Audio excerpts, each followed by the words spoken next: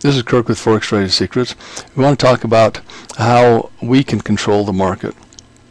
Now, there's a certain amount of risk in trading the currency market, and we know that there's one thing for sure, and that is the market is uncertain and it moves whenever it wants to move. Now, the best way to overcome this uncertainty is to learn to deal with it. Instead of trying to search for the Holy Grail, just learn to deal with what you can control. Put the odds in your favor and get the trader's edge in your favor. Now, how do we do that? Well, we can control it by when we enter a trade, when we exit a trade, when we add on to a trade, what we do when we win a trade, what we do when we lose a trade. So here's a list of some tools that will give us the trader's edge. You can see that on the chart we have some blue arrows and some red arrows. These are alerts to help us to figure out which way the direction of the trend might be going. We can communicate with other traders. We can do that through joining the inner circle at Forex Strategy Secrets. As you see here, we have the traders chatting back and forth with one another, saying the things they like and the things they don't like, and the different currency pairs they're watching, and different setups that are taking place. Now, these traders have all developed a certain amount of expertise, and they understand how to trade using a certain set of signals, and this makes it easy to talk to one another. You can also attend the trading room, where you can see trading actually taking place and learn the best ways to use the indicators. Now, one of the main things, if you can pick out the direction of a trend and trade that trend, then you'll have a higher chance of making money in the market. If you're always trying to trade counter trend trading, take advantage of every little quiver in the market, you'll have problems. So you need to be patient. You need to wait for the proper setups and only take those high probability trades. Now, some things you can't control are you can't control the market itself. You can't control the price. You don't know when it's going to move. You don't know how far it's going to move. And you can't even control the things that control the market. Now, here are a few things that we can control.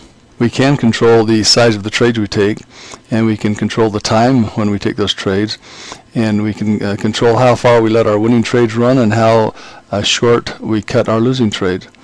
Now, professional traders will take on the least amount of risk when the market is most uncertain, and that is at the beginning of a trend.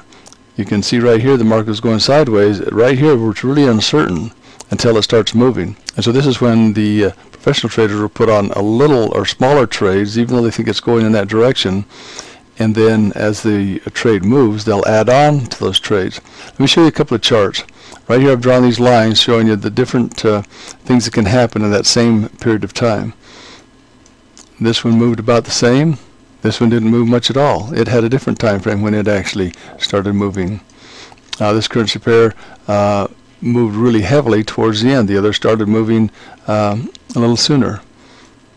So you can see all kinds of different patterns and times that the market actually moved at that same period of time. So the professional traders can put this to their advantage by trading small, and once it takes off, then they can start adding on to the trades. You can see many add-on signals here. That this is where they can really make their profits. If you think about it for a minute, this is kind of just like the professional poker players. They add on to their bets when there are more cards that are being shown. So as the cards are shown, then they add to their position, and depending on how good they feel that the move is going to be for them. And professional traders do the same thing. They add on to their trades when the trades become stronger in the trends, when they get new information from their indicators, and when new time frames are formed and patterns are showing. So what we would like to suggest is that you focus on the things that you can control and don't worry about the things you cannot control. Just put the trader's edge in your favor and be patient, wait for the setups, and once it starts going in a direction, add on to the trades. Review this video as many times as you need to get all the information. It's jam-packed full of information, and we'll talk to you another time.